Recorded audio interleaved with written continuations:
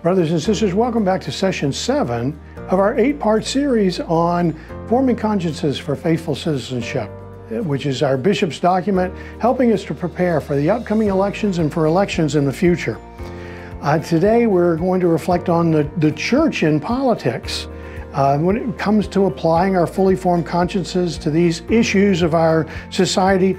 The bishops remind us that we cannot just dismiss the church's guidance or policy directions. And we're called to listen, to be formed, to discern, and to act. The bishops tell us in paragraph number 7, participation in political life is in the light of fundamental moral principles is an essential duty for every Catholic and every person of goodwill.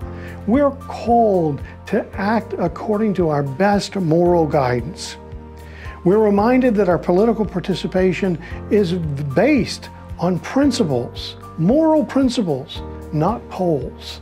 The church reminds us that the church itself should not be used as a way of furthering one's political credentials. The church should be looked upon as a moral guide as we live our life, guided by scripture, tradition, natural law, and the virtues. The church itself isn't ideological or partisan. Justice and charity are the core of our tradition. In his book, Exploring Catholic Theology, Bishop Robert Barron uses the work of the great Canadian Jesuit Bernard Lonergan to explain how we might approach these complex issues of life and politics. Forming consciences for faithful citizenship is a lifelong work for each of us.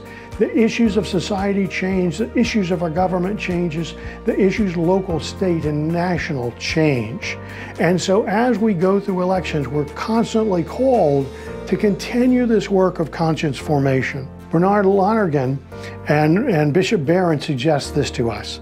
First, we should be attentive. To be attentive is to pay attention, to see, to attend to pray about the issues that are present in our society. Second, to be intelligent. That is to look for and see biblical patterns. Biblical patterns are easy. That's sin and salvation. In our society, we find sin oftentimes, sometimes we find salvation, and then we repeat sin and salvation. So look for those patterns when we're dealing with particular issues.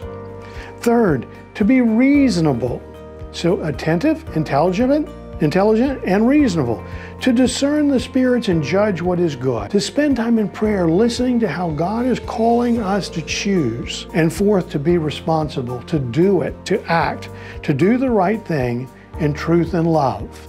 And that is, in political participation, not only to vote, but how we discourse with one another about matters of our society, economics, and politics. The call of forming consciences for faithful citizenship is clear. It is for us to prepare to vote, not along party lines, but upon the lines of the gospel of Jesus Christ. St. Francis of Assisi says it so well. He said, the call of the Christian life is to follow the gospel of Jesus Christ, and that is it alone. And also then for us to reflect on those values as represented in sacred scripture, in tradition, and in our Catholic social doctrine. In the last section, we'll gather again in order to look at how we might talk with our candidates, how we might ask them the questions that are important for us to be able to discern and indeed what is true, what is good, what is loving, and what is merciful as we approach this next election.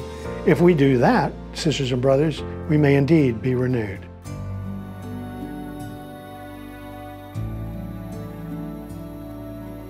Please like, subscribe, and comment below.